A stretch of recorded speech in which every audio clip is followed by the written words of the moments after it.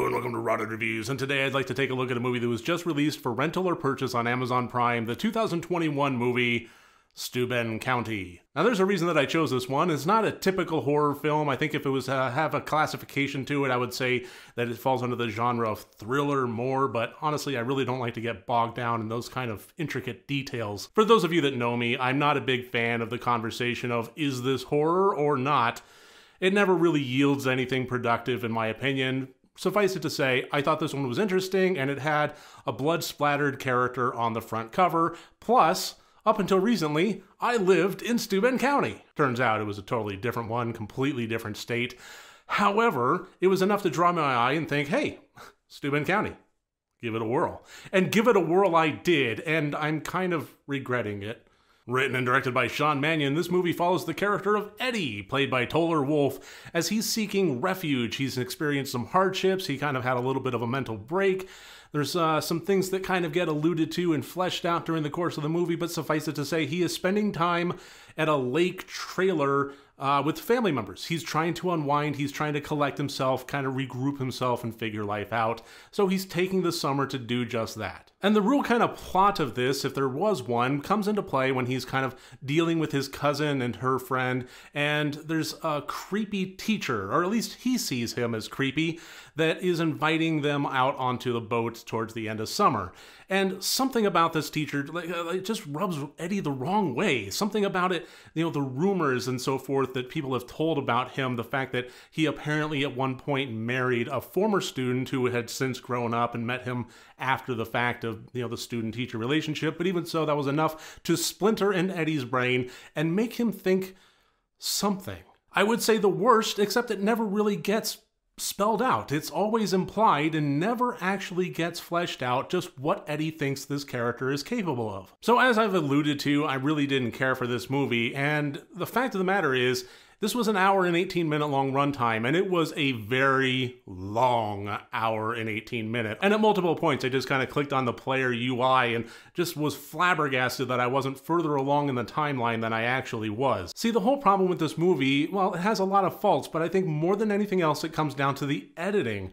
This has some really bizarre editing choices to it. There's a lot of abstract nature to this, and I know that I've been a big proponent of show, don't tell, but this is one of the rare instances in which the movie decides to go ahead and take the leap and do neither. Anything regarding the characters, the plot, the resolution, the overcoming the conflict, anything along those lines up until the final conclusion, and even further, right until the end credits, is just alluded to.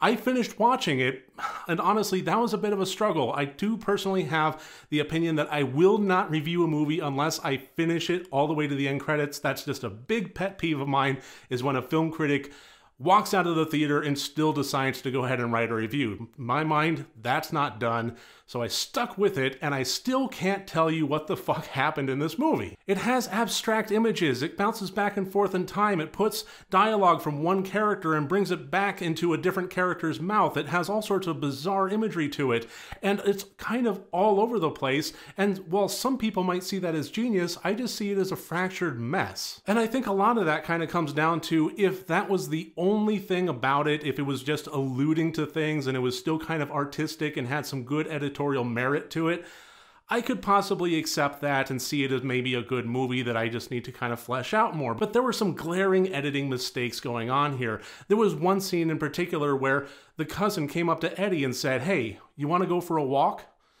So out they go for a walk, and nothing happens. They're only out for a brief moment when she turns to him and says, "Hey, you want to go for a drive?" And then they go for a drive, and then they wind up at the teacher's house and so forth. So what the fuck was the point of the walk? There was nothing that happened there. There was maybe one or two lines of dialogue. I honestly don't even remember at this point. I'm going to have to check that in the post-production of this video. But they went for a walk for no reason other than for her to suggest they go for a drive. So why not just suggest they go for a drive? It's one of those things that was just this superfluous scene that by any account should be left on the cutting room floor. And there were a lot of mistakes along these lines. This really could have been tightened up and really cleaned up in post-production, but then you would have wound up with a runtime even less than an hour and 18 minutes, which is honestly kind of short, aside from the fact that this movie dragged on. And one of the biggest reasons for me that it dragged on is because, well, It kinda did. There were so many filler scenes taking place within this movie. I can't count the number of times we watched Eddie drive silently, with nothing happening, him just driving, mouth agape. This entire movie was pretty much just a close-up of Eddie's face, just every once in a while some scenes were kind of interspersed that actually had some dialogue and actually had some things happening, but they were rare and they were always preceded and followed by Eddie mouth agape.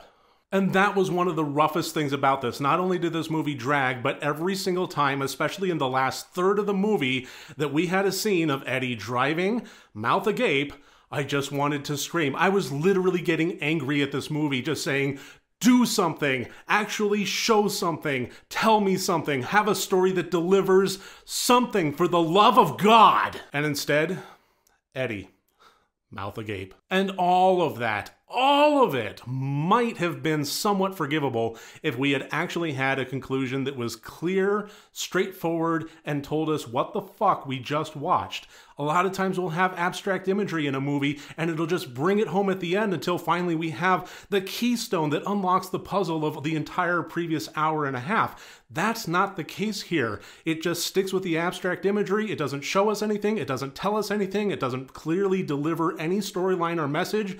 And we just kind of get hints of some abstract aftermath. One character apologizing for something, police tape drawn. Why? I don't know. It never actually clearly showed anything that would involve the police. It kind of alluded to some, but it didn't actually show us anything. And then again, we had a character speaking lines that a previous character did in kind of an abstract, odd way. And then the end credits rolled. That was it. I don't know what happened. Anything regarding this teacher, anything regarding the Eddie character, anything regarding the cousin or her friend or the grandma that he was living with, none of it was explained. And this is an extremely vulnerable position as a critic to be put in because it just opens up the floodgates for comments like, oh, you didn't get it, and so on and so forth. And yeah, I fully grant that maybe I didn't pick up all the pieces of this movie. Maybe I had mentally kind of emotionally checked out about the halfway mark so that I just wasn't even really that interested anymore. But I really can't claim a whole lot of fault of my own on that one. If a movie wants to actually engage me to the point where I am willing to solve the puzzle and get emotionally and mentally invested in finding these pieces and putting them together and hypothesizing, it has to grab me a whole lot more than Steuben County did. I think it was a movie that was competent in a lot of ways, but just never really fleshed it out, and the odd, bizarre kind of editing style was one of the key contributing factors of it. It's just a shame because I kind of got the feeling that there was a nugget of an interesting story here that could have been told a million times better than it actually was. As it is, I can't recommend this movie, especially for a rental fee, and I think that should wrap this up. Thank you so much for watching this video. I really do appreciate your time. If you like this, please click like and subscribe. And remember, next time you want to watch a horror movie, first make sure that it's good and rotted.